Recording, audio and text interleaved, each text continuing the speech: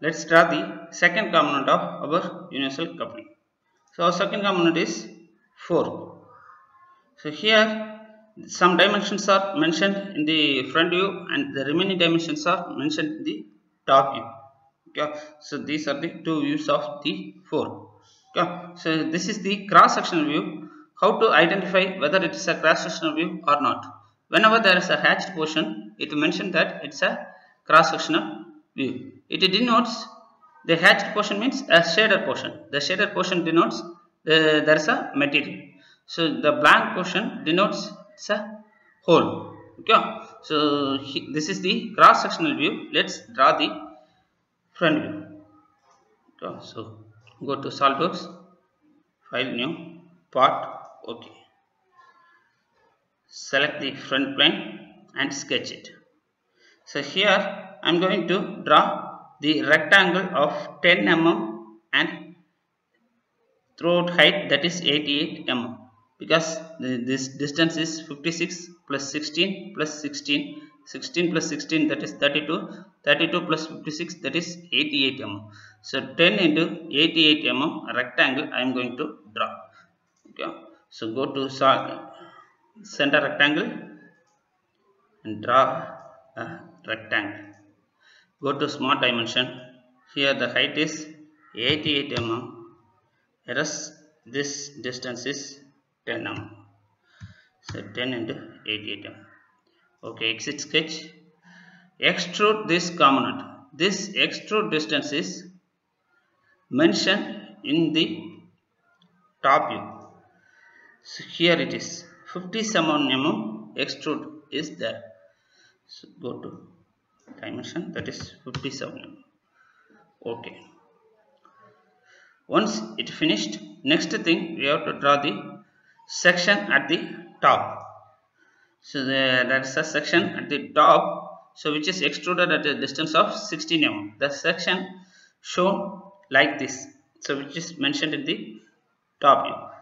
So go to sketch and select the top face of the component. Press space bar and go to normal. So here draw the circle. Draw one circle of radius. The radius of circle is 15 mm. So draw one circle of radius 15 mm, and the center distance between the circle, so which is mentioned here. So from the center of the circle to up to this section, the distance is 18 mm. So go to smart dimension. From here to up to the circle center, the distance is 18 mm.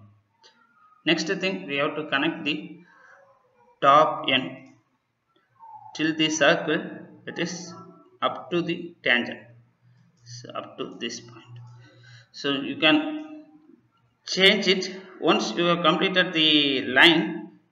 After that you can constrain the diagram also. So just I am pressing the line, finishing the line here. So and select the circle and this line by pressing the control. Here the tangent is there. So we can constrain early, or otherwise we can constrain later. Okay.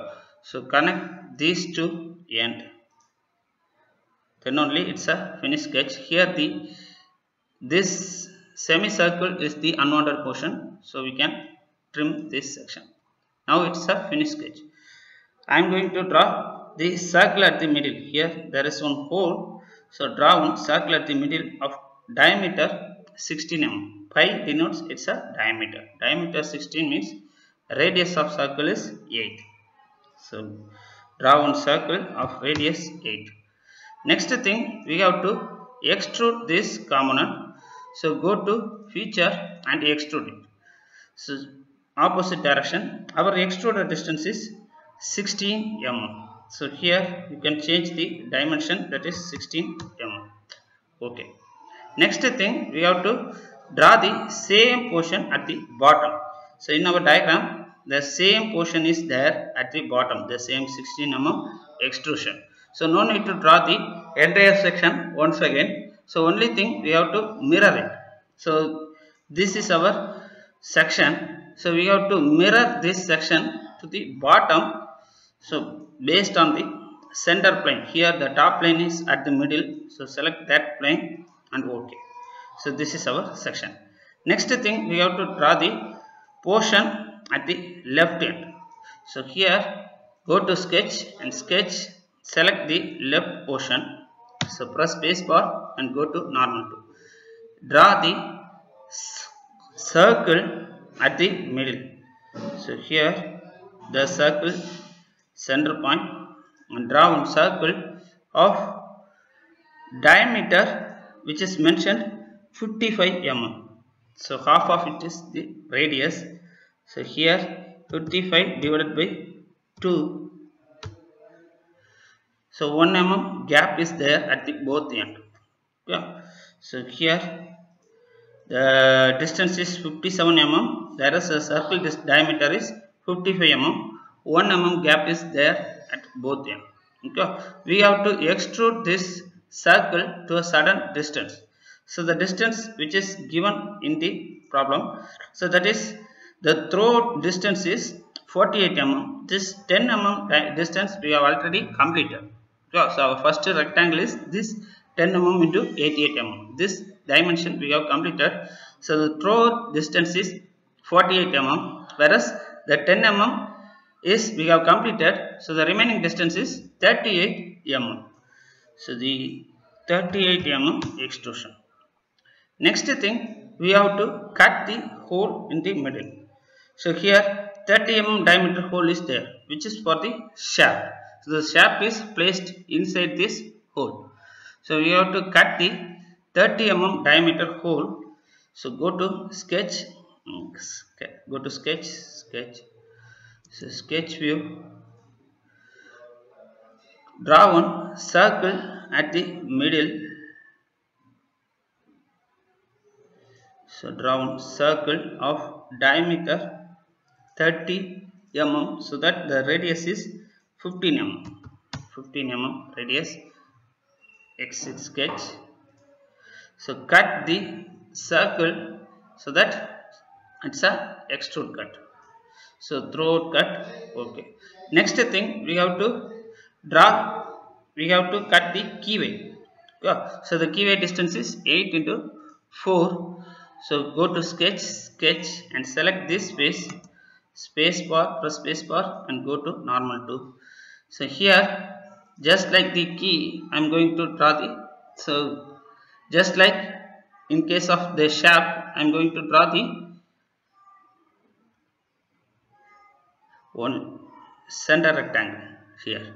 So center rectangle of distance 8 into 8. Go to smart dimension. Here the distance is 8 mm, and this distance also 8 mm. Then only we will get the 4 mm cut. So okay. So go to feature and extrude cut. You have to cut the portion up to this end. This is our keyway. Yeah. So this is our 4. Let's save this component. So go to save. So go to our folder. This is the 4. So save it.